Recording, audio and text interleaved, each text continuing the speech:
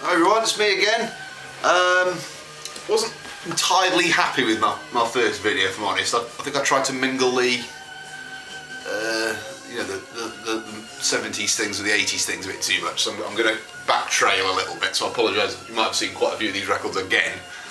I did them in my first video, but I'm going to try and sort of start again. I think I'll probably split that one into two, I think, and then we'll see how we get on.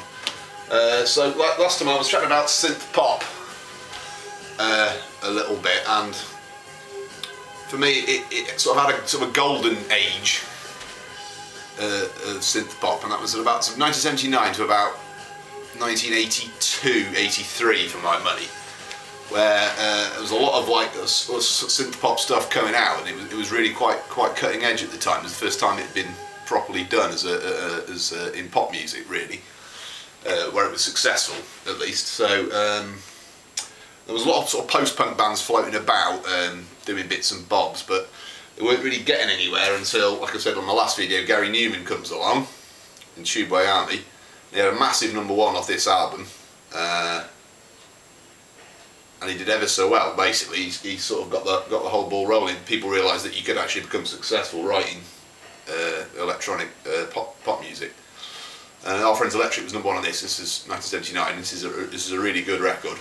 It's actually quite guitar-y, considering he's remembered as being sort of a computer programmer-y type musician. There's a lot of guitar on that. And then we've got his second album, The Pleasure Principle. He changed the name just to Gary Newman. He ditched the Tubeway Army name. I think this is probably my favourite one he did. I think it's really good. I love the imagery and I love the sound. It's got all my favourite Newman songs from this: Cars and Metal and Complex and Me. You know, fantastic songs. And it's a really great album. If you don't, I think that's his best album from his first period. He had a couple of albums after that. His next one was this Telecon, which is still a very good record. I Die You Die, that did very well. Not as good as Pleasure Principle. I think his early stuff, he never got better than that. And the one after that, his fourth album, I can't remember what year this was, 1982 I believe. And this is probably his last decent-ish album from his first original wave of albums.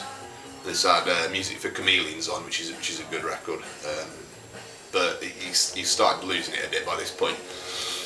Like I said, that opens up the floodgates for a lot of other people. I think for my money, another album that really got the whole synth pop ball rolling, was a lot of people jumping on the bandwagon after this was released, was Dare by the Human League. If you remember in my last video, I was chatting about the early Human League albums before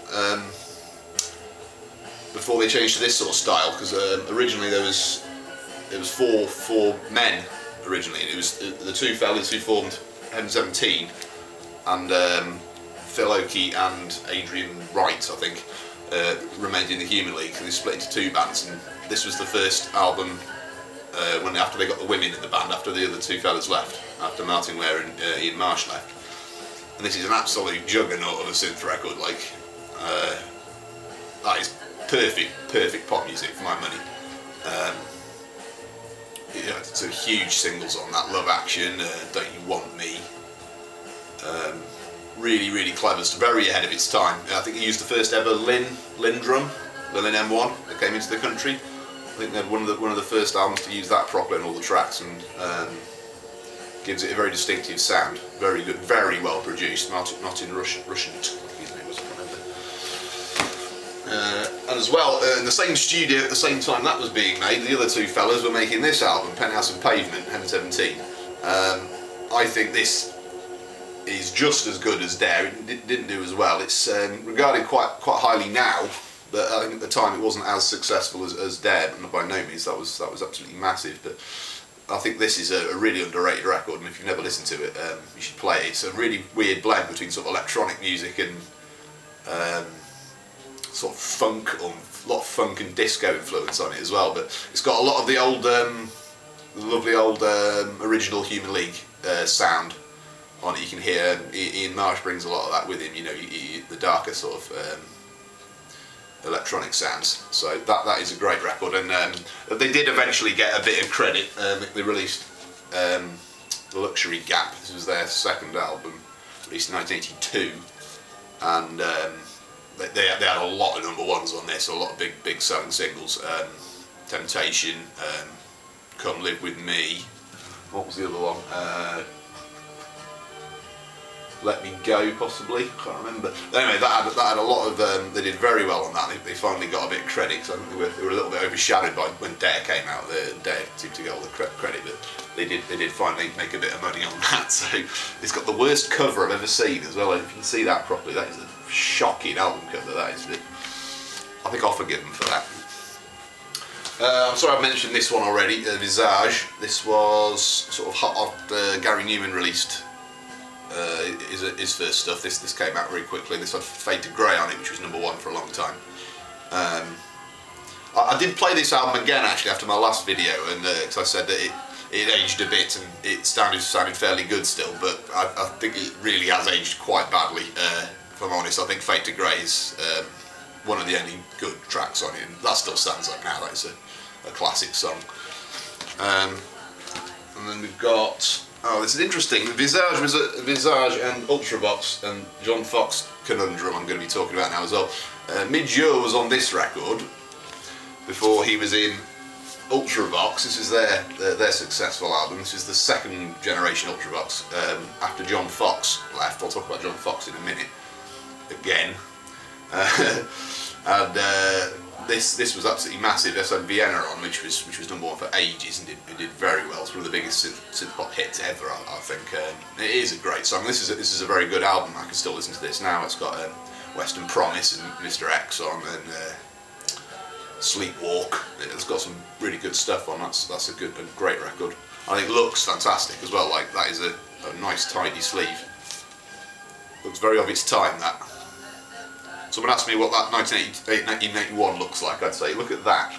Everyone looked like that in 1981. Fantastic.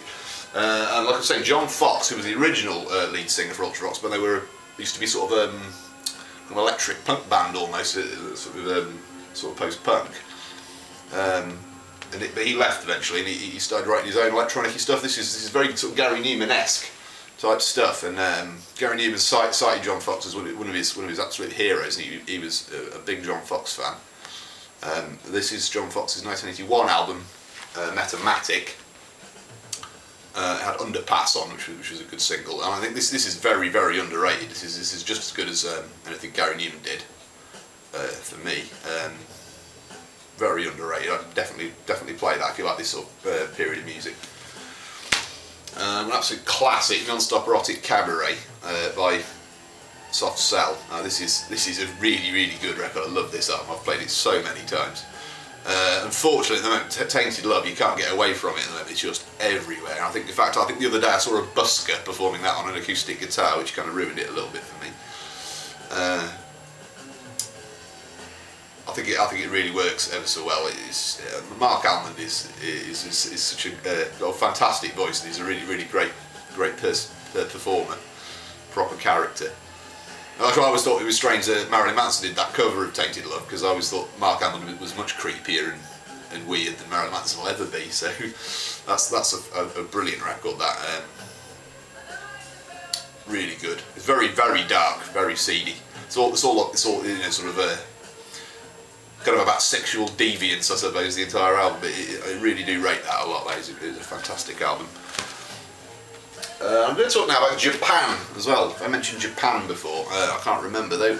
People tend to forget Japan were absolutely massive for a bit. Like if you go to the charity shops and all the flea markets and things, whatever you call it in the States, there's just Japan everywhere. There's all their singles and lots of albums. You can find about 3 copies of this in any thrift shop. You know, it's everywhere. But this is a really good album. They were very ahead of their time, I think. I mean, Ghost is an absolutely beautiful song. That's probably my favourite Japan song. Ghost, really quite arty, very arty album. But that is very good. And they did very well for a long time. Japan. They were very popular and very good as well. Very underrated. A forgotten gem from the past. Japan, Tin Drum. Listen to that. And sorry I mentioned this before. Depeche Mode's first album, very poppy, 1981 I think. very early Mute release, Daniel Miller, with his label. Vince Clarke wrote all the songs on this, and apart from I think 2 maybe, I think Martin Gore wrote 2 songs on this, but he eventually left, and originally he formed, before he formed Erasure, he was in Yazoo with Alison Moyet, and this had 2 huge singles on this. It had Don't Go and Only You on it, which did ever so well. And this is really quite cutting edge for the time. I think, you remember when all these albums were released, if you play them, make sure you listen to them in context, remember how old they actually are. They really are, you know, 30, some of them are 33, 34 years old. Very, very old albums now, and I think for the time they probably sounded absolutely incredible when they came out. You know, I'd love to have been there when they first came out. But I was chatting about Orchestral Manoeuvres in the Dark in my last video as well. I didn't mention this one. This is their last good album. This is the album that once all this synth pop stuff kicked off, they sort of cashed in, because they were sort of doing it before it was popular, and when they finally got around to releasing this, it was very nicely polished, very well honed style, and it was absolutely massive. Souvenir, Joan of Arc. I think we had 3 #1s on this, if I'm correct, 2 of which are about Joan of Arc. So, not all my cup of tea. I think Souvenir is an awfully sticky song. I do not like it at all. But I think I do like Joan of Arc and Made of Orleans. They're good tracks. But I think this is the last good OMD album. They go a bit pants after this. Unfortunately, they've got about 3 good albums. The first one is the one I recommend. There was also this is quite good if you're interested in OMD. There is a very good greatest hits as well. Side 1's got kind of all the nice singles off their first 3 records on. That'll give you a really good taste. The side 2 you can take it or leave it. It's got the later stuff on. It was a bit pants, but that is a good record. I'm also going to chat just a little briefly about Kraftwerk before I finish. Because, like I say, there's a lot of stuff here where because synthpop was becoming popular, a lot of bands who were doing electronic music before it was popular started becoming more successful. And a good example is Kraftwerk. The Model was wasn't a single off this album. It was put on a B-side of a single from their Computer World album, and the B-side from this actually got to #1 in the UK. I think it was 1983, which I thought was a very, very well-deserved little nugget of success for Kraftwerk in the UK. I think they're definitely my favourite band, Kraftwerk. They're absolutely fantastic. I think I will do a separate video about them soon. So there you go. That's my little cherry pick of the golden age of synthpop there. I apologise for repeating myself a little bit. I have done things in a bit of a strange order. I think next time I'm going to do probably I might redo the sort of post-punk stuff that lead out the synthpop stuff, or I might do some American post-punk stuff, late 70s stuff, like sort of Talking Heads and Suicide and that New York scene, and Devo, some American bands. I've done mainly British stuff until now, and also a krautrock one as well about the German music as well, because I love all that stuff. So I hope that wasn't too repetitive for you. Bear with me when the next video comes out and you can watch them both together. It will all make more sense. So thanks for watching. Leave me some comments.